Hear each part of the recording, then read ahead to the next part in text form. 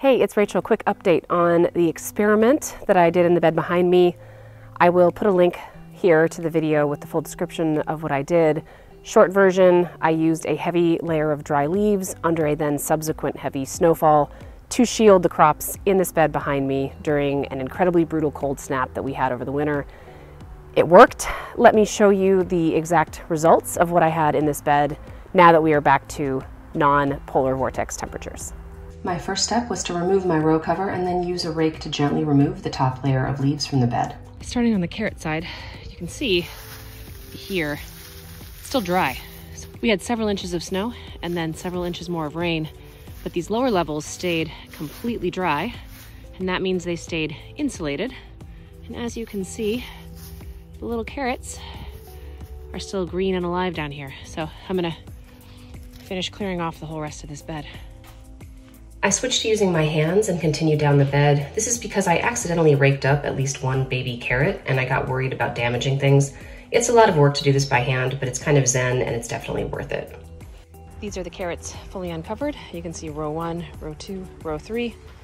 I've left a little bit of leaves in between the rows. It can break down and act as mulch, but there's a lot of little green leaves there.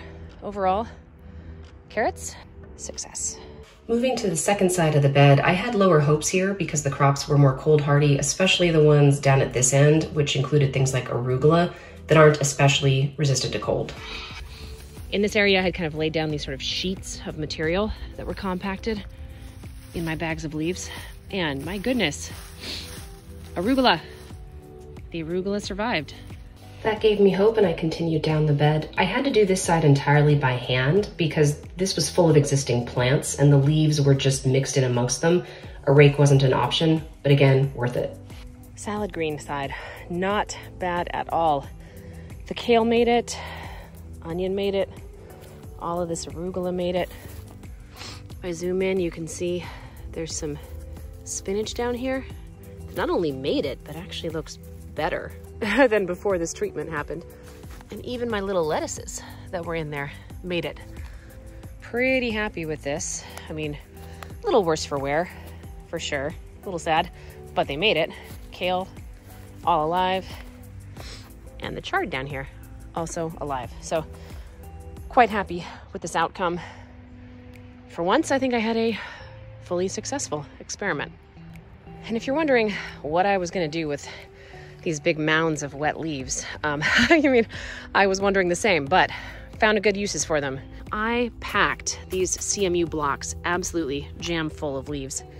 And the reason is, my plan in the long term on all of these beds is to plant perennial pollinators all along those blocks. So things like sweet alyssum or stilbe. And this leaf matter can break down as leaf mold and fill those blocks for free. So I think every year as I do this with my early spring beds, slowly all of these blocks are going to get full of leaf mold, and that will form the basis for my future pollinator plants. Excited about that. That's it, quick one. I'm glad that I did this. I recommend it. It was free. It was not that hard to do. It's kind of annoying to go through and remove the leaves afterwards, but otherwise this one was easy and I will probably do it every year going forward whenever we have cold weather in the forecast. The only quote-unquote problem I have now is that because everything in this bed survived, I have to redesign my plan for the early spring crops, and that'll be the next video. Until then, I hope everybody is enjoying the start of the growing season. Thanks. Bye.